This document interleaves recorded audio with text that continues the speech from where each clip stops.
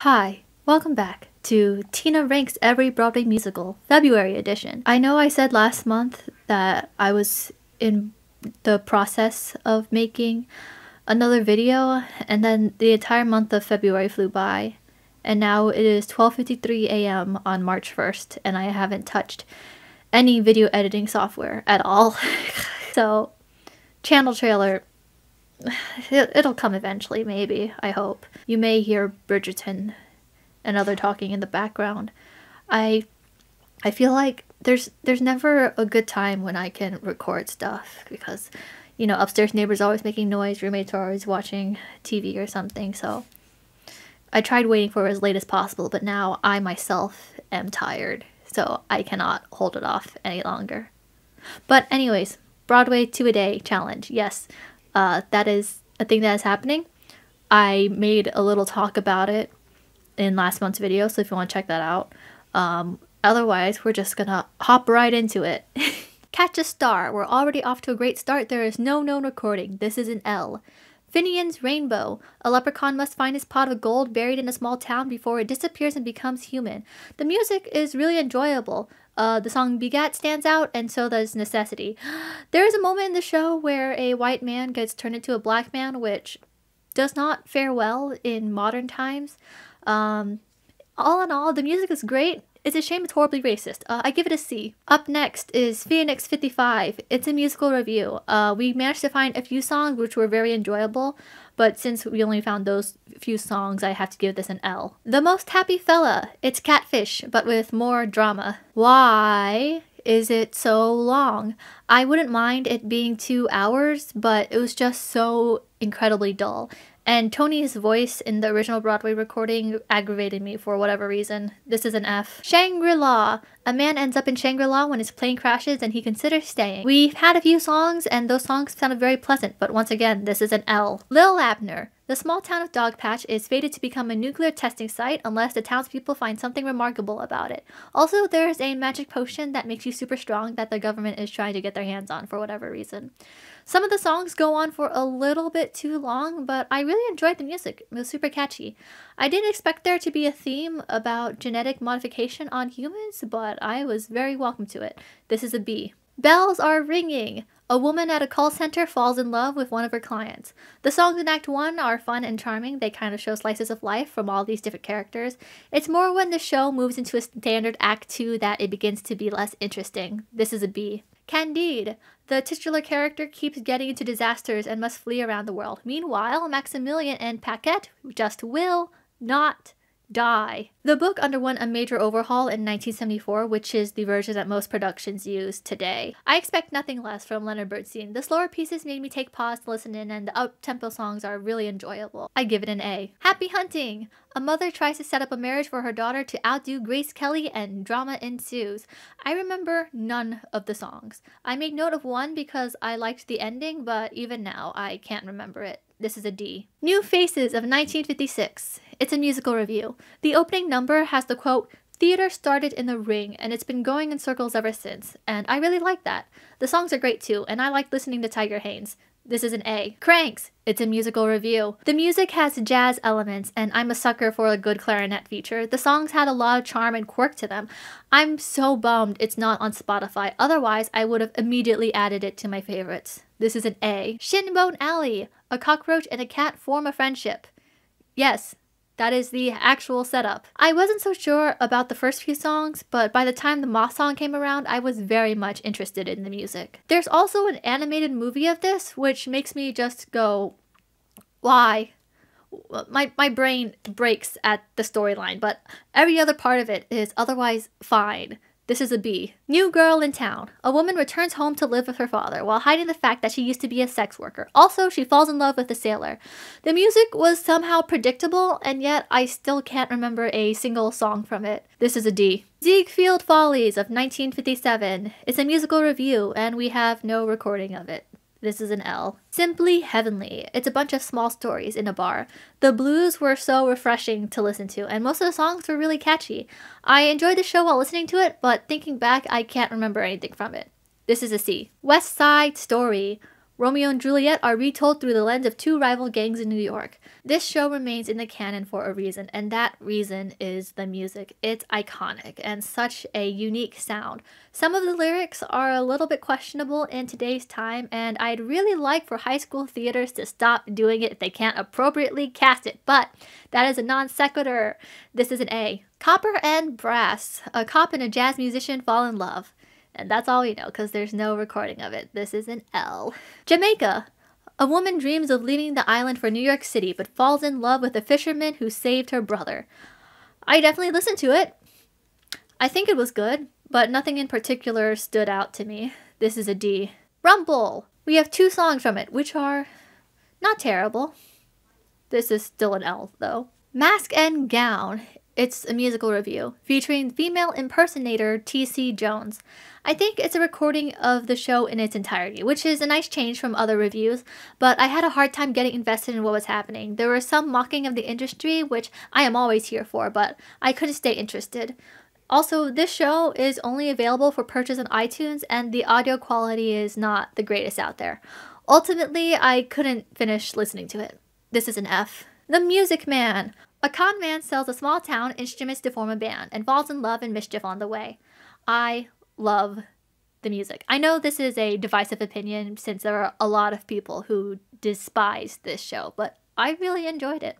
Some people are up in arms because of a certain bug beverage musical, but while others think the show is boring, I'm not here to say any of those people are wrong. I definitely think this show is a relic of its time, but it's not in any offensive way.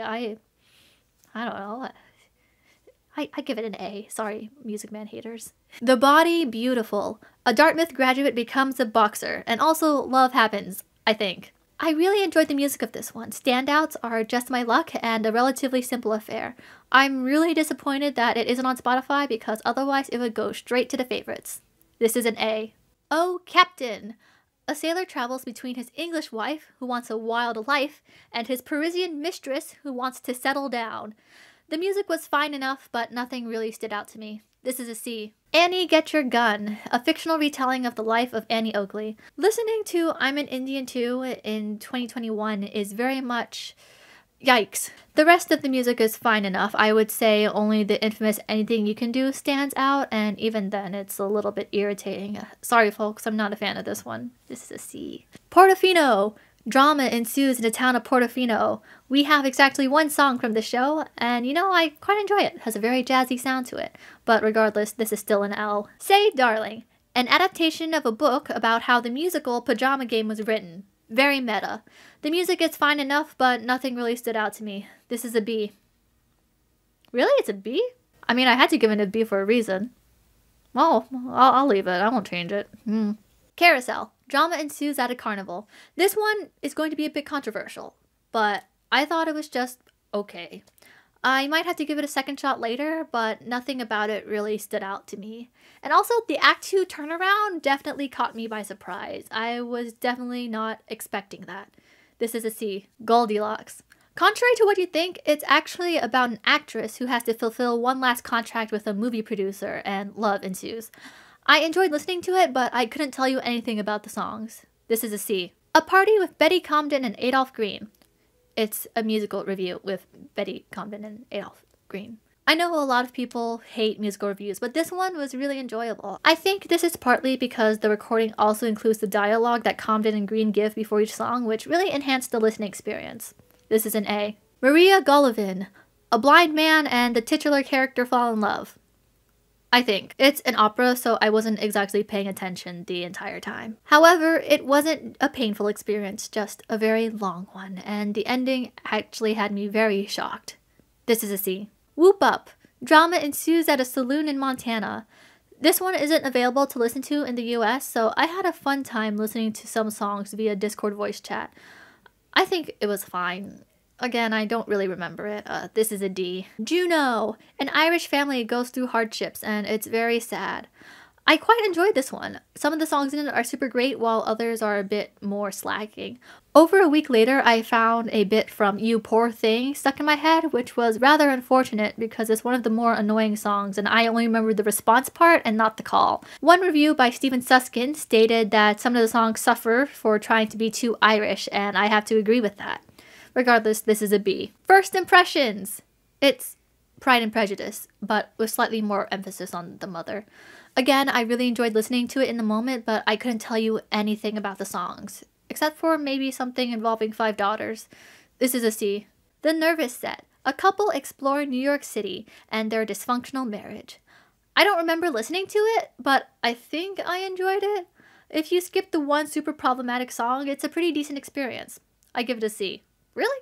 A C? Oh, I guess that makes sense. Redhead. A girl tries to solve a murder mystery in a wax museum. I really enjoyed the music. It was a very pleasant surprise. I'm tempted to listen to it again because I want to give it an A, but I don't remember much about it. For now, this is a B. Flower Drum Song. Love and drama ensues in San Francisco Chinatown. The music is good. Enjoyable, even. It's very much like The King and I, where the music is stellar, but the book is so questionable, especially as an Asian American. David Henry Hwang tried to create a new book to go with the songs, but it wasn't well received. And to that I say, let's just make new musicals instead of trying to redeem old ones that should just be left in the past. Just a suggestion. Anyways, this is a B. La Plume de ma tante. It's a musical review, but French. I'm sorry, by the way, I don't speak French at all. Anyway, but regardless, no recording has been found. This is an L. Gypsy. A mother lives the show business life vicariously through her 2 daughters. I think there's a major reason why this musical remains so prevalent today, and that reason, of course, is the music. It has charm and wit, and it stays in your head for a good while. The title is rather unfortunate in light of today's world and context, but a poorly aged title does not a bad musical make. This is an A. Happy Town! Brooks Atkinson wrote that Happy Town is profoundly uninteresting. No one can beat pleasure into it. There's no recording. This is an L. Destry Rides Again. I think there's like cowboy drama. The Wikipedia synopsis is much too long for Act 1 and way too short for Act 2. I wasn't so sure I would vibe with another Western musical, but I actually really enjoyed this one. This is a B. Take Me Along. Drama ensues in Centerville, Connecticut. I actually recorded my thought process while listening to the show, which I will now summarize as follows. Wow, I hate it. Okay, I don't mind it. I'm vibing with it a bit. Oh, yikes. Yikes. Okay, back to semi-vibing. I will be so glad of the day when we don't have to use cultural analogies in poor taste. This is a C. Little Mary Sunshine. Forest rangers and Native Americans have a dispute over some land in Colorado. Yeah, we'll talk about that part in a bit. The music in this one is interesting in that each song is a parody of songs from other operettas that came before it. If you are a fan of operettas, you might enjoy it. If you're not, you might still find some of the songs enjoyable, as I did. Now, about the book. It's kind of a big cultural yikes. An unsigned Wikipedia quote claims that it lampoons everyone, but does that still make it right? Nice try. This is a C. Fiorello! A man named Fiorello LaGuardia runs for mayor of New York, and also falls in love, I think. I actually kind of like the music in this one. A few songs are flops, but overall quite enjoyable. This is a B. Saratoga! Okay, so do you know the plot of A Gentleman's Guide to Love and Murder? It's kind of like that, but it's set in Louisiana instead. I had to check multiple sources to confirm that I did indeed listen to this, and I typed this part up the next day, so I don't remember anything about it. This is a D. Beg, borrow, or steal. Beatniks in the 1950s fall in love. Thanks to the incredible power of a Discord member, we found the recording of this show under the title of Clara. The music doesn't necessarily stand out, but it was a pleasant experience. I give it a B. Green Willow. A man wants to settle down in his hometown where everyone is required to leave and explore. It was incredibly dull and I couldn't care to pay attention to it. This is a D. Christine. A woman travels to India after her daughter dies and ends up falling in love with her son-in-law. Yeah, the music was horribly boring too, so there's literally nothing you can do to redeem this show for me. This is an F. At the Drop of a Hat. It's a musical review. Some of the songs are really charming and fun. For those of you who are listening on Spotify, for whatever reason, some of the dialogue loops, so beware of that because it does detract from the experience.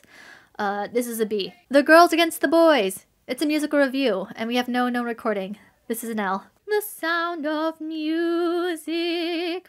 A governess teaches a family to sing and also falls in love, and also Nazis are involved in Act 2.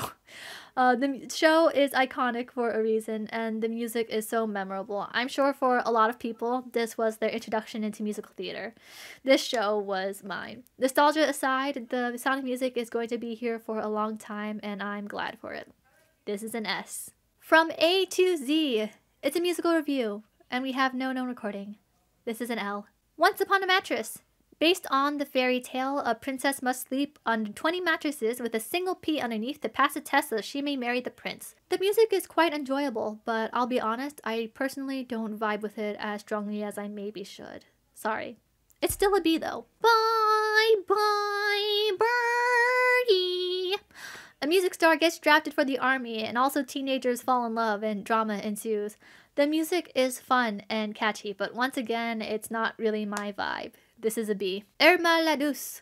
A cop and a prostitute fall in love, and then the plot just goes wild from there. One song had a fun drum fill, and the music in general was fun, but I ultimately remembered nothing from it.